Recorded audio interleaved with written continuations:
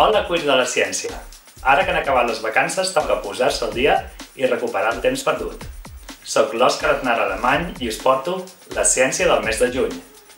Sí, de juny. Science Queers. Els problemes ambientals de les ciutats causen diferències genètiques entre els ocells que hi viuen i els ocells que viuen al camp. Ho han estudiat centres de recerca de Malmö, Gothenburg, Glasgow, Madrid, Múnich, París, Barcelona, Lisboa i Milà.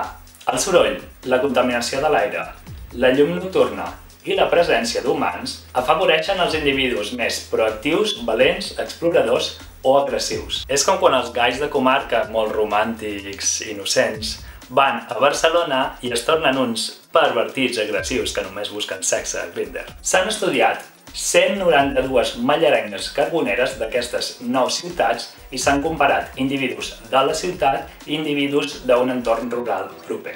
L'anàlisi genètica de les mostres de sang mostra diferències genètiques entre aquests dos grups de ciutat o rural. És molt curiós que s'hagin vist aquestes diferències perquè les mallarengues carboneres són uns individus que tenen molt poca variació fins i tot al llarg de tota Europa. Per tant, que hi hagi aquesta diferència entre la ciutat i el medi rural evidencia aquesta influència. Segona notícia.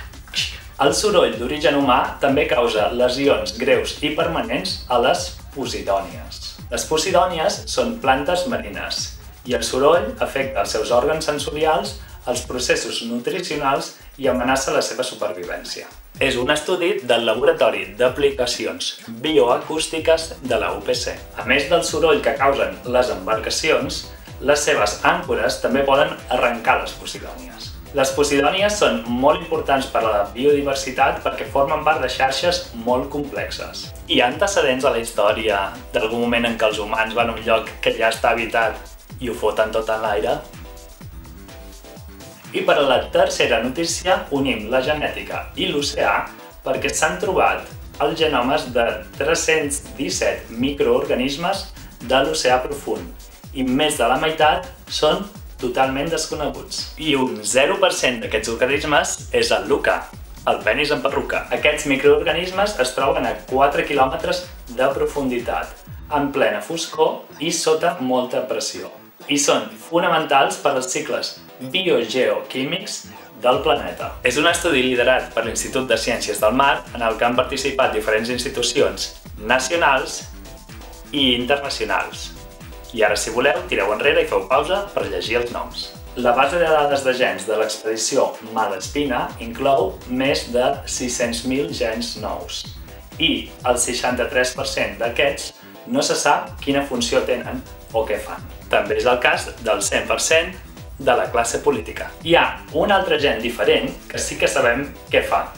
És el responsable del color morat de les prunes japoneses i ara s'ha localitzat. Com el seu nom indica, la pruna japonesa es cultiva principalment a Andalusia, Extremadura i Múrcia, ja que a Europa, Espanya n'és el principal productor. Els gens MYB10 regulen la síntesi d'antocianines, que són pigments antioxidants. Les variacions d'aquests gens fan que les prunes tinguin antocianines i presentin colors vermells, blaus, morats, o que no en tinguin i presentin tons grocs verdosos. És un estudi fet per l'IRTA, Institut de Recerca i Tecnologia Agroalimentàries, i el CRAC, Centre de Recerca en Agrigenòmica.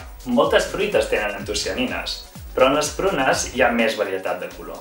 Les antocianines també afavoreixen la pol·linització, protegeixen de la llum solar i de la deshidratació. Haver trobat aquest gen permetrà seleccionar ben d'hora les plantes que produiran fruits amb més antocianines. I ja que parlem de fruita a YouTube, parlem de fruita i algoritmes. Ara tenim una eina informàtica per predir l'aspecte de la fruita. És una eina feta pel crac!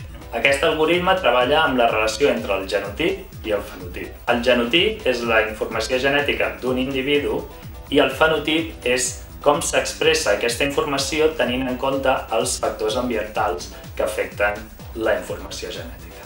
I això ha estat la ciència del mes de juny. Estigueu ben alerta perquè ben aviat vindrà la ciència del mes de juliol. Adéu-siau.